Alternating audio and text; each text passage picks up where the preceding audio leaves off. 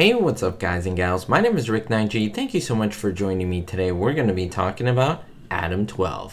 I want to talk about the first ever episode of ADAM-12, also known as the pilot. We'll talk all about it and talk to you about what I believe is probably one of the best and most iconic scenes of the entire show. I want to reminisce about the episode just a little bit, as well as give you some of the good trivia about the episode, revealing some of what code they mentioned in the episode. Let me know if you've seen this one. Let's get right to it. The episode is called Log 1, The Impossible Mission. Now, it aired September 21st, 1968. Now, in this one, Malloy plans to resign at the end of the shift. Why? Well, unfortunately, the death of his partner had been haunting him. It's something that he had been struggling with for so long. But today he's assigned a new rookie partner, Reed. This is where Malloy and Reed first meet, and Malloy decides the green Reed is worthy of his efforts to train him, leading Malloy to stay on the job. Now, I'm not a police officer or anything like that, but I know that some of you may want to know who are not in law enforcement or in any regard to the field. So I want to reveal to you some things. Whenever they mention code 2, that means that something is urgent, but not to use lights and sirens. Also, whenever they mention 415 or 415, that is a disturbance.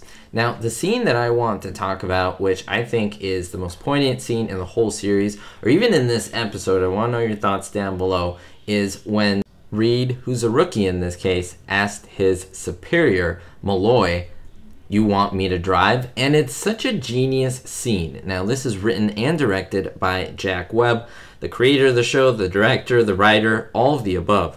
Now, what is so important with this scene when he says, "You want me to drive"? Well, Malloy responds with, "Do you know what this is?" And Reed answers, "Yes, sir. It's a police car."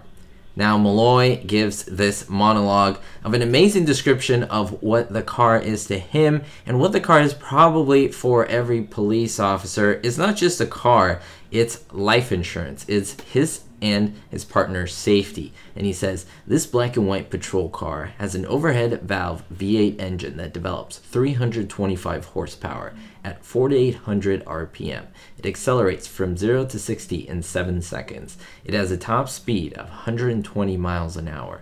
It's equipped with a multi-channel DFE radio and electronic siren capable of emitting 3 variables: wail, yelp, and alert. It also serves as an outside radio speaker and a public address. The automobile has 2 shotgun racks, one attached to the bottom portion of the front seat, one in the vehicle trunk. Attached to the middle of the dash, illuminated by a single light bulb, is a hot sheet desk, fastened to which you are always to make sure is the latest one off of the teletype before you ever roll." And the camera goes to Reed and he says, "Yes, sir." Malloy responds, while looking at the car, while looking at the lights and sirens, "It's your life insurance and mine. You take care of it, it'll take care of you."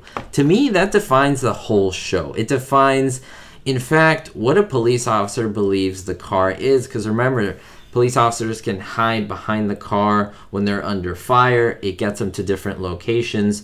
It takes the criminals in the back to the jail and so forth. I mean, without the police car, yes, there is a police officer, but it makes the job so much easier. And it's like the rolling house. It's the rolling safety net. And I think it's wonderful. But Reed, even so, answers, "Yes, sir. You want me to drive?" And then there's just a blank stare from Malloy, and Reed just nods his head no.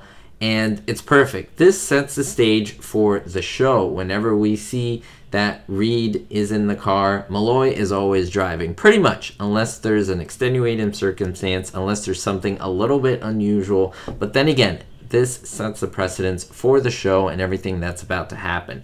The superior guy, the guy with more experience, is the guy who gets to drive the vehicle that keeps him alive, essentially. I think it's pretty cool. I think it's pretty awesome. I want to know your thoughts down below. Do you agree with me that this is the most iconic scene of the episode? or of the whole show. Let me know what you believe is the most iconic scene, whether it's this one or another one. I'd love to know your thoughts down below. It's a good look at this episode. Again, this wasn't an in-depth look at this episode, just a quick look at this scene. I know a lot of you want to see more Adam-12, so let's get to it. Let's bring you more of the show. We'll see y'all next time, and don't forget, be hopeful. Thank you so much to all my supporters, especially my Diamond tier patrons: Jerry D, Citizen Kane 359, Jennifer P, David D, Kevin K, Sally Ann, and Vito L. If you want to be on this list, make sure to check out my Patreon description in the link below. Thank you so much again.